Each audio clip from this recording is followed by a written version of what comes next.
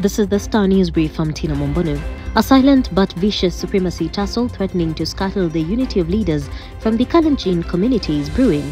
At the center of the struggle is the fight for President William Ruto's heir in the region for the 2032 general election. And it is not about who is more powerful to take up the role, but between the two regions of North and South Rift.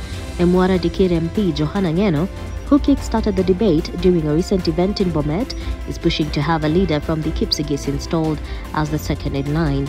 Those seen as possible Ruto successors in the Rift Valley due to their current political influence are Transport Cabinet Secretary Kipchumba Murkomen and Senate Majority Leader Aaron Cheruiyot. Get a copy of The Star by subscribing to our e-paper for only 40 shillings by logging on to www.mgazzetti.com. Deputy President Rigathi Gachagua has maintained that both Mount Kenya and Rift Valley are united contrary to claims of divisions among leaders. He said leaders from the two regions were united and solidly behind President William Ruto.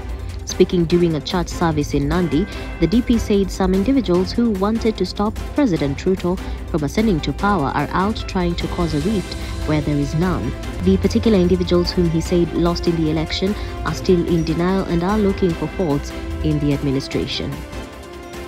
President William Ruto has vowed to eliminate sugar cartels he accused of stifling growth of the industry. Sugarcane farming has been the mainstay of thousands of households in Western Kenya. Using his Mambo ni Matatu slogan, the president insisted that he will decisively deal with the cartels who have for decades frustrated cane farmers.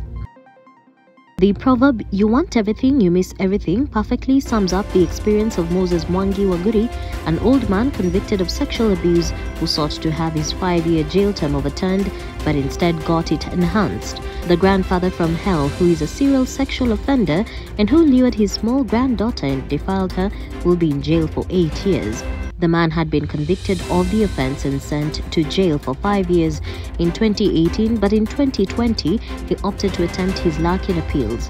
Court records show that the man had an earlier conviction of sexual offense before the present case saw him dragged to court.